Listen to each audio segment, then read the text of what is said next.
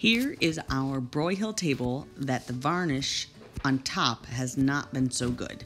So we moved it to the garage and put the leaves in, and then we started spray painting it. We spray painted it black, the legs and the top and all the aprons.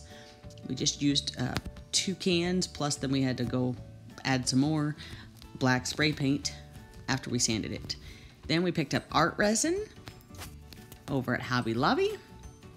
We put in tape in between the leaves on both sides so that it could separate later. And then we had to prep it, and we happened to drop a lamp a little bit ago, and we were making sure it was all level and ready to go, discussing the process of how we were going to do this. And we're about to start. We're mixing the paint. We're spreading it, mixing the paint into the epoxy. We're spraying it as we go. This was about an 1.5 hour process from start to finish of mixing the epoxy and putting it on the table.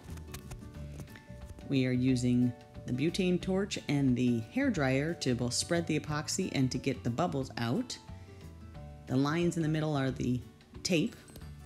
And here it is about an hour after we finished doing it, and it will need a final flood coat yet, but it's very marble-esque. I hope you enjoyed.